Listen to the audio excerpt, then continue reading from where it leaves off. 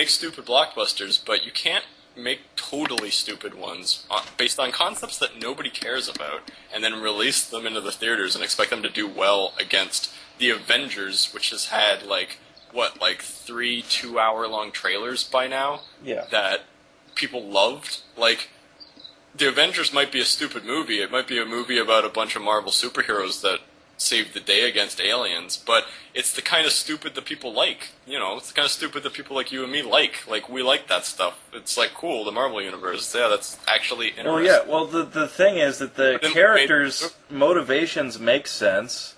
They're well acted, and they're well written, and the dialogue is good. So that's all I care about. I don't care what they're doing.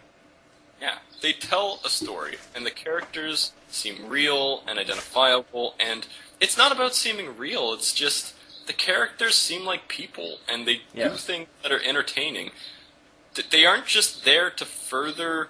They aren't just there so that you can have a scene in your movie where an alien kills a guy, and that's the only point of that character, and they make... No effort is made to make them make any sense, or for you to care about that character at all, in any possible way. I hated every character in this movie, except, like...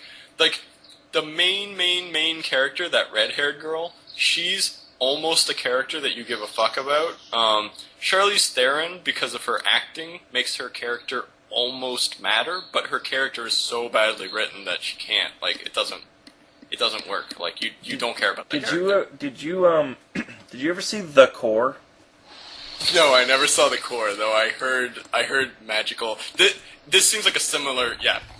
I would say from what I heard, and from the stupid things that happened in that movie, I assume that this is... I would say this is The Core. It's just that it sucks. Like, it's totally unfair, because movies like The Core, online, I made a comparison to this movie in the movie Deep Blue Sea, which was a shark movie that had LL Cool J in it, that took place on... I remember all about it. World War II station. The Deep Blue Sea is a better movie than Prometheus, but no one will ever say that it's a good movie. No one on Rotten Tomatoes will ever give it like 80, like whatever the freshness it got, like 79 or 80% freshness, because it has no hype. Like, it was a movie about sharks with LL Cool J in it, so nobody gives a fuck. Yeah. This is a prequel to Alien, a really good movie, and it's directed by Ridley Scott, and he came up with the whole concept for it. So people are giving this way more cushion and way more credit than it deserves. It's a fucking stupid movie, and I don't care how well the people working on it made it. Like, they made it really good. Like, they really created... Like, it looks like these people went to this planet, and, like, stuff happened. Like, I'll give them that. But, like, it was so annoying that I couldn't enjoy that, because... the story being told was retardedly told. And the story isn't even bad. The story, like, if you did a synopsis of what the story actually is, could have been really interesting. It could have been better than 2001's story. And it's fairly similar to that. It was very similar to Blade Runner's story as well. It had a good story, so I can't even say, like a lot of people are saying, like, oh, the story sucks in this movie. No, it doesn't. The way they tell it, and the characters, and the... Well, I guess the story of the movie, but the kind of bigger theme that the movie points to is interesting and is cool, but it's just the way you're exposed to it, the sort of window into it that you get, is so retarded that it's just like... You're just like, why? Like, why does this have to be so bad?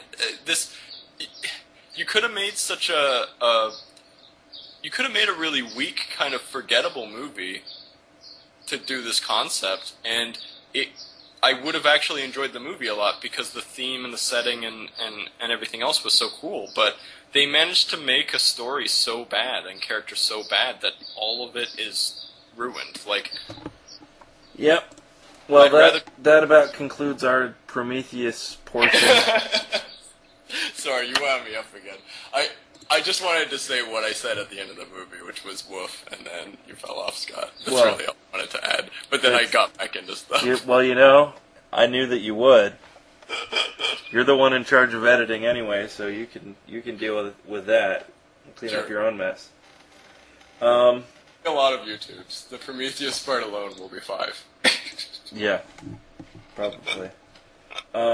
So yeah, I have to do a few things, and I want to thank you for podcasting with me today. Thanks, Alex. And we'll do it again soon.